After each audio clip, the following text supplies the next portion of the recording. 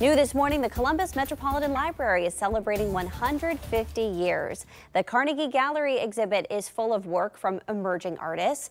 And this morning, photojournalist Marcus Nichols is taking us inside.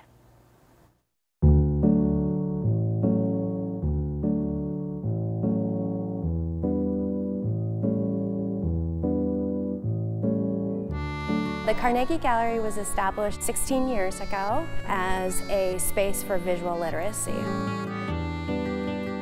This exhibit is extremely special to me. Having worked in the library for 31 years, being able to celebrate the People's University in this way with visual literacy is a big deal to me. And these artists spent the last 9 months coming up with their pieces for this exhibition.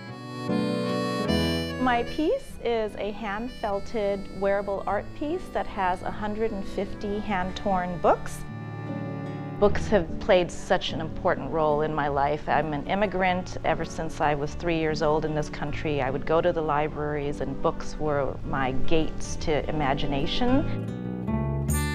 When the Friends of the Library came to me with the challenge of how we in the gallery would celebrate 150, I was really excited to work with Columbus-based artists to translate what public libraries mean to them, as well as translate what the number 150 can look like visually. Does 150 look like 150 books? Does 150 mean 150 brush strokes? So it was really up to the artist how they wanted to translate that. It's just really pivotal to me to be able to be in this exhibition that represents 150 years of literacy and community.